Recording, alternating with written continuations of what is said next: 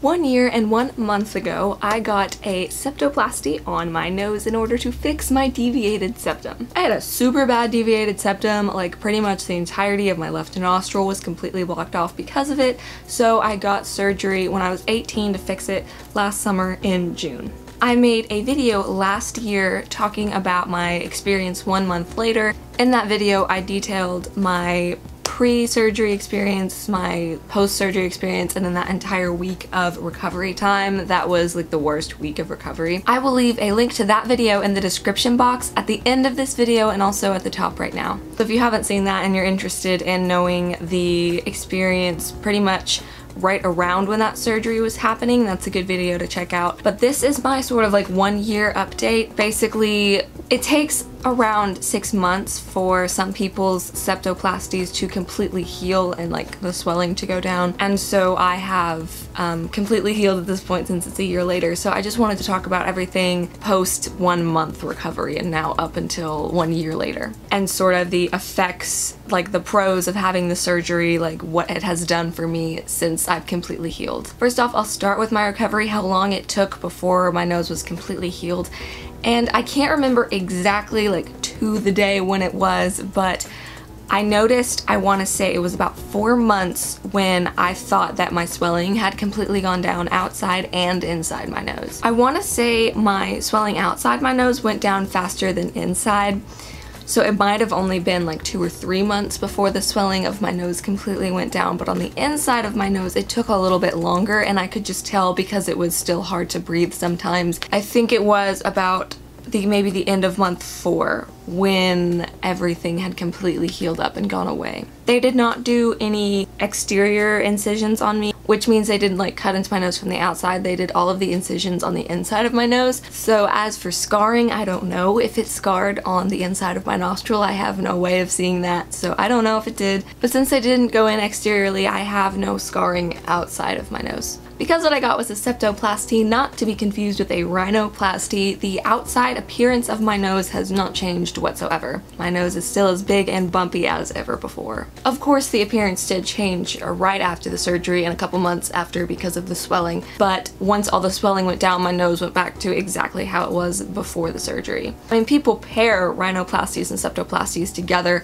so obviously if you got a rhinoplasty along with the septoplasty, your nose would change because that's the point of a rhinoplasty. But because I did not and I just stuck to the septoplasty, my nose has gone back to normal and exactly how it looked before the surgery. So now past the recovery side to the pros of getting the surgery and the effects that it has had on my nose. I used to get headaches, like really, really bad headaches all the time. And I always wondered sort of why that was and what the problem was.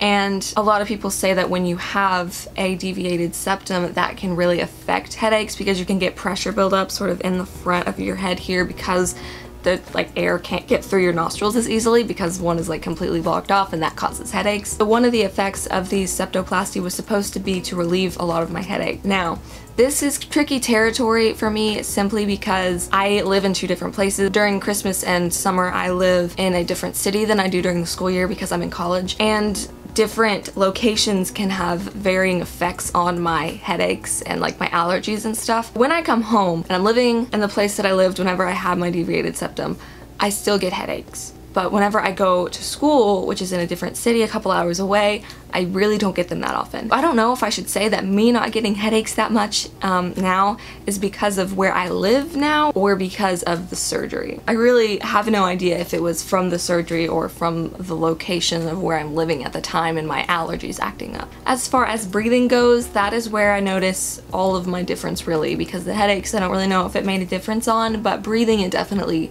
made a big difference. So I explained this in my other video, but I broke my nose when I was like 5 or 6. And that's what gave me my deviated septum. It took this, you have like 2 things going up your nasal passage, and when I broke mine it went like this to the left, and that's what completely basically blocked off my left nostril. So because of that, it was close to impossible for me to breathe out of my left nostril. I still could sometimes, but for the most part it was basically a useless nostril. It was just there for decoration. And then that would make me have to pretty much fully rely on my right nostril to breathe in and out of, and that is bad when you're like me and you have allergies like I've been talking about. I would have no nostril here and then usually a stuffed nostril here, so I had to breathe through my mouth a lot of my life because of the constant stuffiness I had to deal with. I lived with a stuffy nose, basically. I rarely ever didn't have a stuffy nose. Since the surgery, I can count on probably my fingers how many times I've had a completely stuffed up nose. So that obviously helps with my breathing. I don't have to be a mouth breather anymore. I can breathe through my nose pretty much all the time. I think I still have had to breathe through my mouth occasionally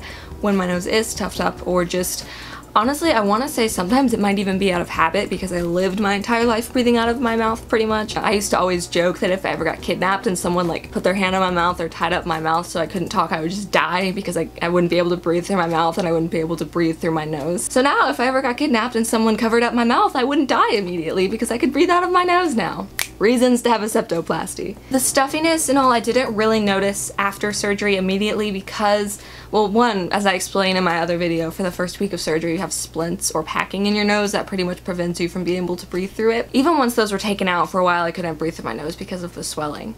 So I want to say the first month after surgery I couldn't really breathe through my nose that much. I don't really remember. I probably say in that last video because that was a 1 month update, but I really don't remember off of just thinking of it in my head. I don't remember. I just know that it took me a little while before I noticed any sort of effects of the surgery because of the swelling. It just seemed like my nose was the same because I still couldn't breathe through it. But clearly that went away because now, as I've said, I can breathe perfectly through my nose when my allergies aren't acting up, which isn't that big of a problem when I'm back at school. I feel like this is a really short video, but I mean those are the effects basically, right, of having a septoplasty. Mine was headaches and being able to breathe. Definitely the breathing one has improved. The headaches, like I said, I don't know if that's an environmental thing or if that's a nose thing. I can't be sure. Anyway, I hope this video was helpful to you. If it was, please give it a like. You can also subscribe to me if you are interested.